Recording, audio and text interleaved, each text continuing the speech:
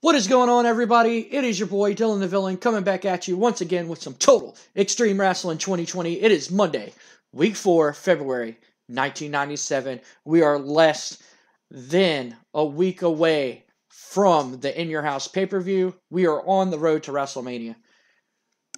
This next pay-per-view is going to be a big one, guys. As y'all know, Shawn Michaels had to vacate the World Wrestling Federation Heavyweight title. So we are doing a Final Four to where the winner will face Royal Rumble winner Dwayne Gill. As y'all know, for those of y'all watch Shotgun Saturday Night, y'all know that we are not going to have the Rocky Maivia versus Farooq match at the pay-per-view. Instead, we are going to have that match tonight on Monday Night Raw as the main event. Rocky Maivia versus Farooq in a steel cage. Winner goes on to the fatal four-way match at the pay-per-view.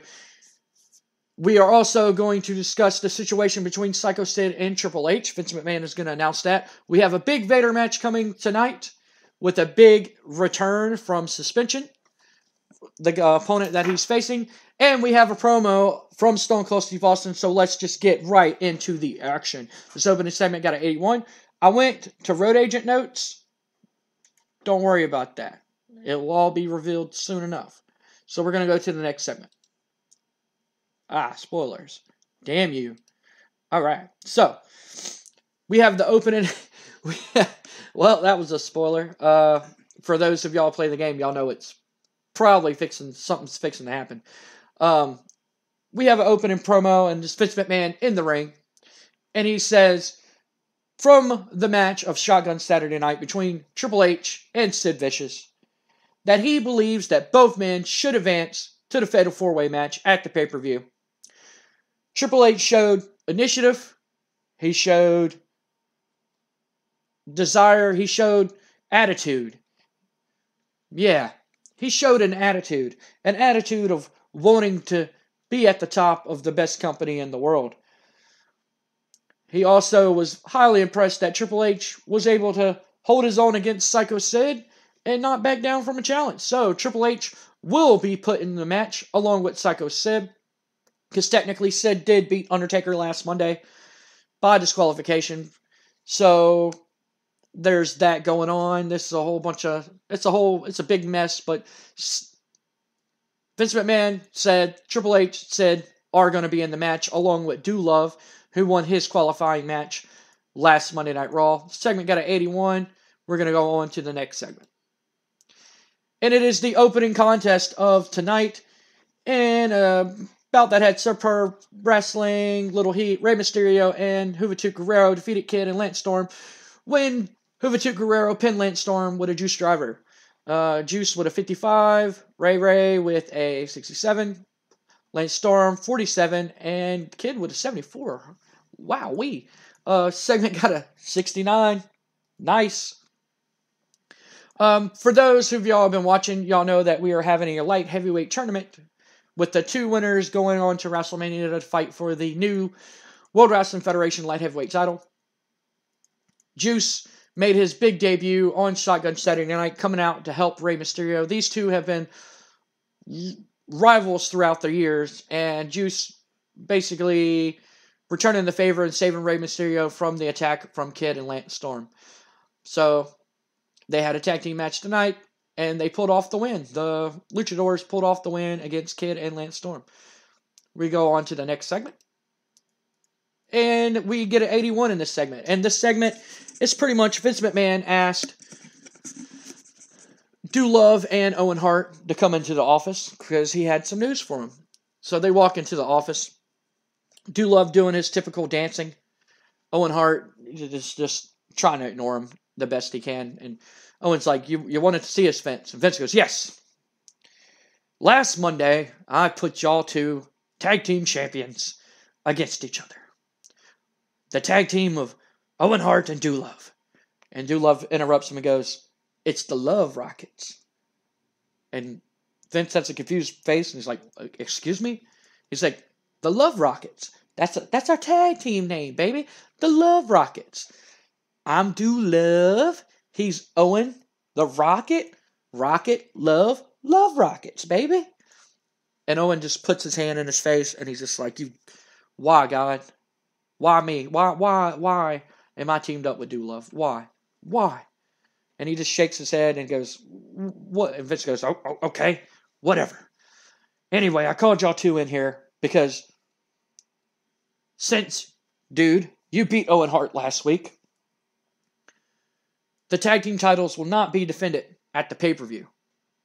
So tonight's co-main event, y'all put y'all's tag team titles on the line. And Owen goes, wait, with this short notice?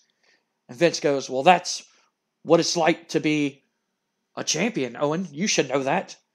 That you have to be willing to defend your title at a moment's notice. And Owen's like, oh, whatever. Who's our opponent? And Vince goes, why, it's the undefeated Legion of Doom. And Owen's just like, oh man, you got to be kidding me. And Owen's like, don't stress out, Owen baby.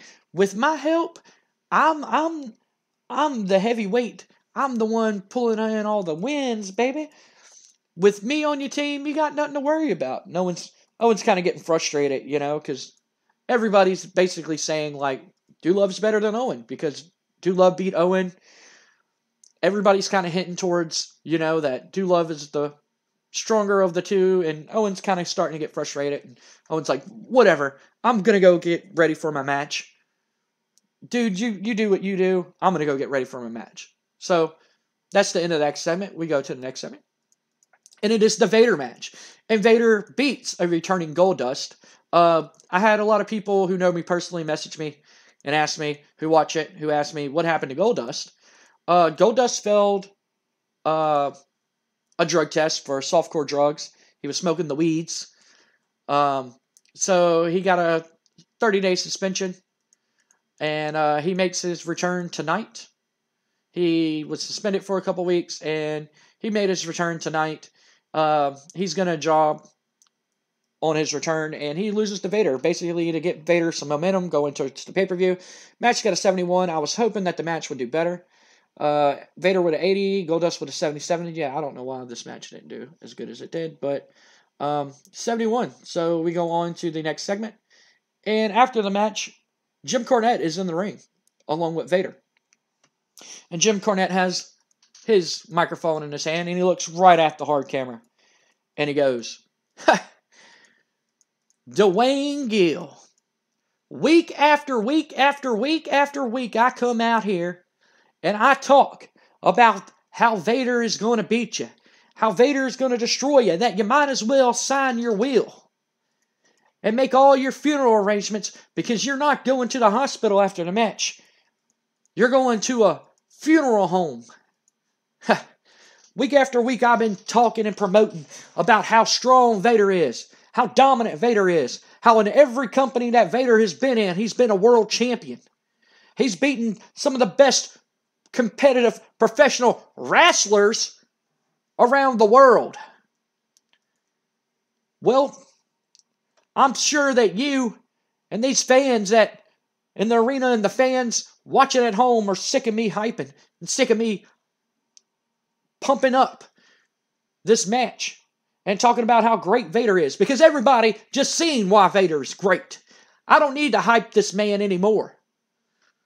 I don't need to insult you anymore, because I went home and I thought about it, Dwayne Gill, that if I compare you to anything and insult you, well, that's an insult to something that I'm comparing you to, because you're that much of a worthless scum piece of trash on the bottom of my boot. You might have wrecked into my Cadillac car and destroyed it. Become this Sunday at the pay-per-view, Vader's going to destroy you. Your time's up, son. And Vader's going to take your spot at WrestleMania and win the World Wrestling Federation heavyweight title, just like he's done in every other promotion he's been in. And you can go all in on that, Jack, because that's a guarantee.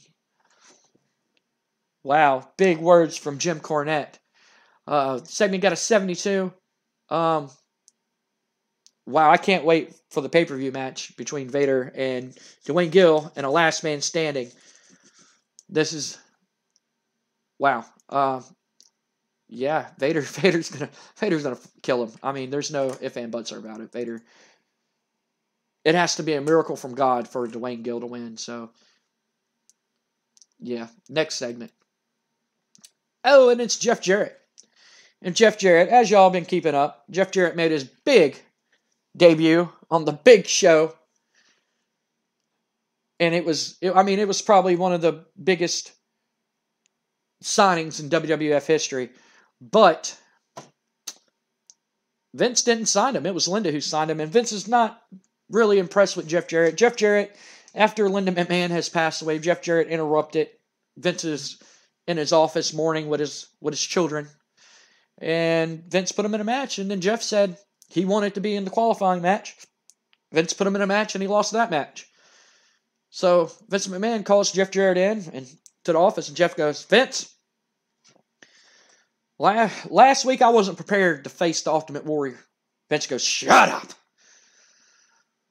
I didn't call you in here for your stupid ass excuses anymore, Jeff. Right now, I think I found somebody. I think I found the right person. And Jeff Jarrett goes, what are you talking about, Vince? He goes, well, that detective, Shane Helms, mentioned that I should hire him as a bodyguard. Well, I don't think he's quite good enough to be my bodyguard. So I went looking around and I found somebody who I thought would be the perfect bodyguard for me. Somebody who will protect me from the Undertaker. It's the tags. And Jeff Jarrett goes, okay, well, what does this have to do with me? Vince goes, well, you're a great wrestler. Jeff Jarrett's like, well, thank you, Vince. He goes, no, you're a great wrestler. And I believe you can give this guy a good match. So, I'm booking you against my bodyguard here tonight. And Jeff Jarrett goes, okay. Well, who's your bodyguard? And he goes, well, I really don't know what to call him yet. But I'll let you go out there and find out who it is on your own. So Jeff Jarrett goes to the ring.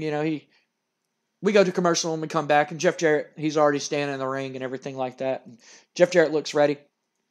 And all of a sudden, Vince McMahon's music hits. And it's like, no chance. That's what you got. And Jeff Jarrett's just like, what? I'm wrestling Vince McMahon. And then all of a sudden, this big, giant, massive man walks out on stage. And I mean, he's probably about 7'2". He's probably about 485 pounds. And then all of a sudden, Jeff Jarrett's eyes get real big because he realizes who it is. And it is Paul freaking White. Paul White comes out there and just toys with Jeff Jarrett and just kills him with a choke slam. Paul White with a 77. Jeff Jarrett with a 65. They have good chemistry, and it lifted the match, which the match got a 56. Which is terrible.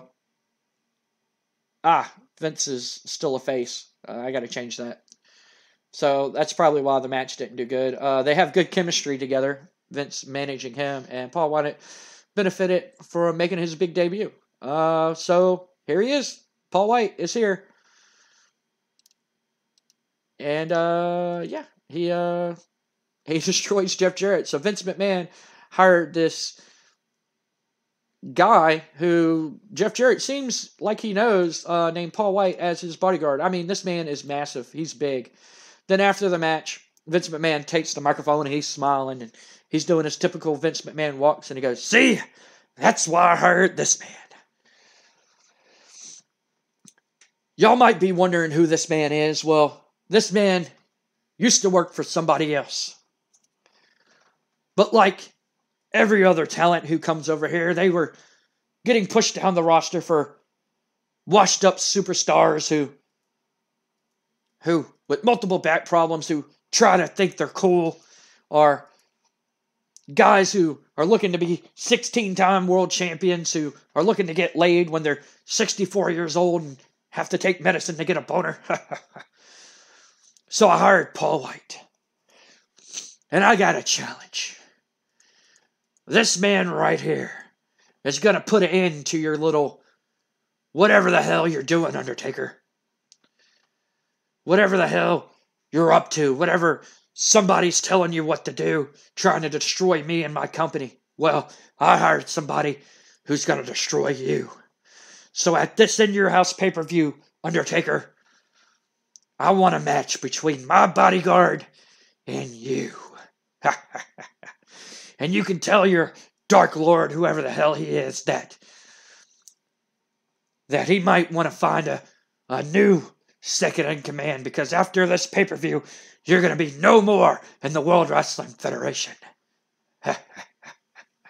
So that segment got a 79. Vince McMahon put out a challenge that his new bodyguard is going to face The Undertaker at the pay-per-view, and Vince McMahon guarantees that his new bodyguard, Paul White, will destroy The Undertaker at the In Your House pay-per-view. We're going to go on to the next segment. I believe it is the tag team match, if I'm not mistaken, is what we got next. But before that, we have an interview with Michael Cole and Owen Hart and Love. And Michael Cole, he stops them. They're on their way to the ring. And Michael Cole goes, "So, Love Rockets." And Owen goes, "Please, don't call us that." And Love's like, "That's our tag team name, baby. You don't like it?" And Owen's like, No, I don't like the name Love Rockets. And Love's like, "Why not? I'm Love. You're the Rocket, Owen Hart. My name, your name, Love. Your nickname, Love Rockets." And Owen's just like, he puts his hand in his face and he just doesn't understand. He's just like, whatever. And Michael Cole's like, "So, guys, y'all are facing the Legion of Doom, the Road Warriors, Animal and Hawk, in tonight's co-main event for the tag team titles. Y'all have been an unlikely tag team, to say the least, and I'm just curious, what is your strategy on winning?" And Owen goes, "Well, you see, I'm gonna," and then Love just cuts him off, and he's just like, "We're gonna do what we always do, baby. Owen's gonna lay the moves, and I'm gonna lay the moves on me. I'm gonna lay the moves down also, and we're gonna pick up the win, just like we always do. Ain't that right, Hardy baby?" And Owen's just like, he just looks at him and he's just like, please quit talking. Please just quit talking. And Love's smiling and he gives him a thumbs up, and Owen's just like, yeah. And Michael Cole says, "So, are y'all ready for tonight's match with short notice?" And Owen's just like, "Ready as I'll ever be." And Love's like, "I'm ready, baby." And he goes to give a high five, and Owen just looks at his high five, and he slaps it, and he puts his head down, and he just shakes his head, and he walks off, and they go to the ring. So that match is next. So I'm not going to go to the match because it's going to say who the winner is. But screw it, we're going to go to it. 81, awesome stuff. The match suffered from, because there was enough selling going on. I wonder who that was. But the Legion of Doom defeat the Love Rockets in 12:58 when Road Warrior Hawk pinned Owen Hart with a flying lariat. They do the Doomsday Device and hit him. It was pretty much a competitive back and forth tag team match the whole time. But Animal runs and hits Love off the apron. They get the advantage on Owen Hart. They pin Owen Hart. And the Legion of Doom are the new WWF World Tag Team Champions. And we go on. Both teams have great chemistry. They have great, and Road Warriors have excellent chemistry. And plus, the Road Warriors also have the tag team specialist. Owen and Love both with a 95. Road Warriors both with a 74. So, yeah. Next segment. After this, Owen is in the middle of the ring, and Love rolls back in, and he helps Owen up, and Owen just pushes Love off of him. And Love's kind of standing in the ring. You really can't. They don't have mics, so you can't really tell. And Love's like, he's kind of standing there, and he's just like, well, like, hey, man, like, it's okay. And Love's just like, don't touch me, just leave me alone. And Dude's like, it'll be all right, man. It'll be all right. And Owen's just like, well, he's getting pissed. And Do Love, is standing in the middle of the ring with his hands on his hip, and he's shaking his head. And Owen puts his head down, and he seems to be really upset that they just lost this match. So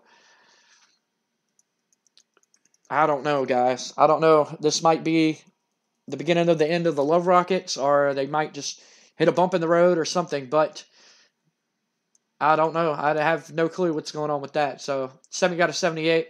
We're going to move on to the next segment. And it is the Stone Cold Steve Austin promo. And Stone Cold is standing backstage. And he goes, I got to channel my best Steve Austin here. And Steve Austin goes, you see, once again, I'm being held down by Vince McMahon because of some stupid stipulation in the Bret Hart contract that I can't be a part of the Fatal 4-Way matchup at the pay-per-view. Well, I think that's just a bunch of bullshit that I can't win the WWF title that's rightfully mine. You see, I won the King of the Ring, and I couldn't even compete in the Royal Rumble because Bret Hart wants to attack me. I've done everything. I've beaten everybody that this roster has. From the main eventers to the guy opening the curtain to the guy that y'all don't even know his name. I've beaten everybody. Anybody who steps in the ring with me, I beat them. And I beat the brakes off of them. Every single one. Rocky Maivia, Do Love, Sid, Triple H. The only man I haven't beat and have the opportunity to beat is Bret the Hitman Hart. So I'm going to tell y'all, I don't care if it's Farooq or Rocky Maivia who wins this next match. I don't care if it's Do Love, Sid, or Triple H who wins the Fatal 4-Way pay-per-view main event. I don't give a damn.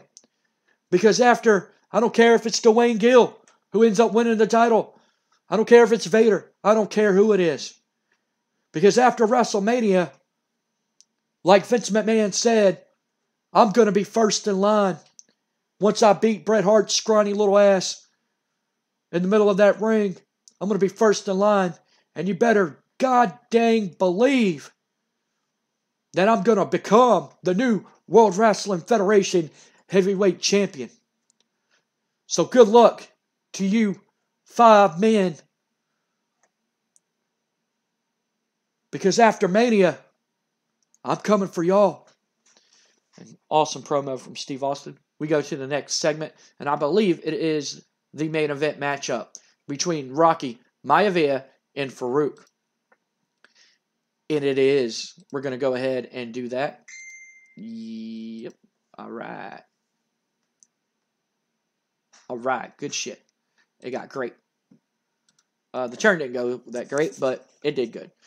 In a bout with good wrestling and a decent reaction crowd, Rocky Maivia defeated Farooq in a cage match when Rocky Maivia escaped from the front door.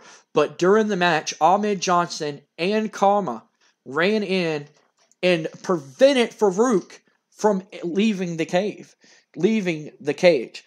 During the match, Rocky Maivia and Farooq were going back at it, going back and forth. And then the nation comes down to the ring. Farooq goes to leave the cage, and Ahmed slams the door on him. They get in the ring. They start beating the hell out of Ahmed. They pick up Rocky Maivia, and they let Rocky Maivia win the match. And Rocky Maivia goes to the Final Four, is the Final Four person going to the Fatal 4-Way match at the No Way Out pay-per-view. We go to the next segment, and Rocky Maivia is standing with Karma and Ahmed Johnson as Farooq lays in the middle of the ring. Rocky takes the promo. Rocky grabs the microphone, and he says,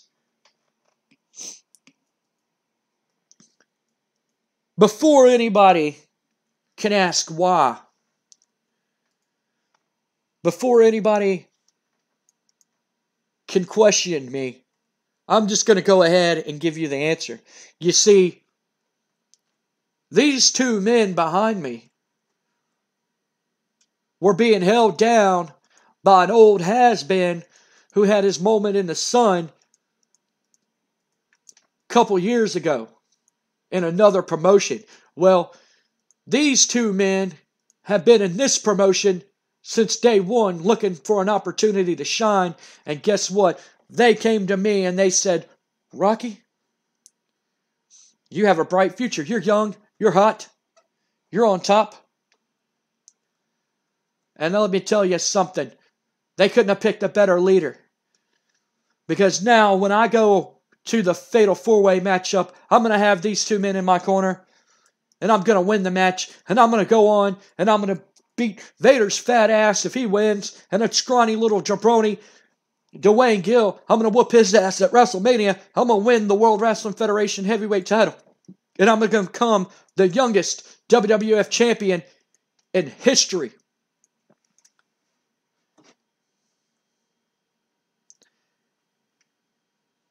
Now, I could sit here and talk about the legends of the past and how they're great, but well, they all suck. And they can all kiss my ass. Because when I go, I'm going to beat anybody's candy ass who steps in the ring with me. And I'm going to have these two men behind me. And they're going to make sure that I win the World Wrestling Federation heavyweight title. Wow. So The Rock turned heel, everybody. Rocky Maivia turned heel. He pretty much, they kicked out Farooq as the leader. And Rocky Maivia is now the leader of the nation. We'll see where this goes. We'll see where this goes. That's all I can really say is we'll see what the hell's going to happen. We have Shotgun Saturday night before the pay-per-view. Saturday. So that's going to end the show, guys. We got an 84 and increased our popularity in 36 regions. We would have gained popularity in one Canadian region, but our growth restricted that because of the limited viewers. We got a new deal in the British region, like I've been saying, and Canada also, which I don't know why we didn't gain pop in that, but we got on Sky One Network in England. We qualified for that, so I went ahead and signed a new contract. Instead of Sky One Sports, we're now on Sky One, which also does the pay-per-views for England. So I think we went from medium to big, if I'm not mistaken, in England. And Canada, we got, I would have to go check and see.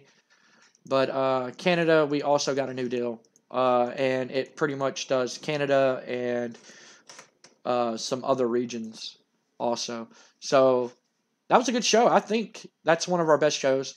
As we keep going, we just keep getting better and better and better and better and better. The Paul White, Jeff Jarrett match could have did a lot better. But I can't complain at it. Anyway, Vader defeats Goldust. Jim Cornette says that, like he's been saying week after week after week, that Dwayne Gill, his days are numbered, and Vader's gonna kill him. Vince McMahon hired a new bodyguard named Paul White. Vince McMahon also challenged The Undertaker to a match between Paul White and The Undertaker at the pay-per-view. The Love Rockets dropped the World Wrestling Federation World Tag Team titles to Legion of Doom. After the match, Owen Hart had nothing to do with Do Love. He seemed upset. As y'all know, y'all just watched the episode, Owen Hart was the one who took the pinfall. So Owen Hart may be beating himself up. Stone Cold Steve Austin says he doesn't give a damn who wins at the Fatal 4 pay-per-view. In the house, the 4-way match at the pay-per-view. He doesn't give a damn who wins it. He doesn't give a damn who wins at WrestleMania. He just know that he's going to beat Bret Hart at WrestleMania. He's going to go and beat anybody's candy ass who is the champion. And Rocky Maivia teamed up with Karma and Farooq. Ahmed Johnson. And they pretty much made Rocky the new leader of the nation and kicked Farooq to the curb. So that's the show, guys. Thank y'all for watching. Like and subscribe. Catching up with the videos. Sorry that the videos have not been coming out as frequently. By the time y'all watch this, I might have a brand new baby boy. So, that's why recording kind of slow down a little bit. So yeah, I have a new son by the time that y'all watch this, I believe. It'll be uploaded by then. Hopefully it will be uploaded by then. Thank y'all for all the love and support. I'm going to try to record as much as I can. I don't want to promise anything. I'm going to try to record as much TEW as I can when I can. But I know that Sky has been working on a whole bunch of projects also, so check that out. He has a whole bunch of solo videos that he's going to be doing in the near future. And I think that's it, guys. I think that's all the announcements that I have to make. Until the next video, guys, this has been DylanDaVillain. I love y'all. Thank y'all. Love, peace, chicken grease. See y'all in the next one. Out.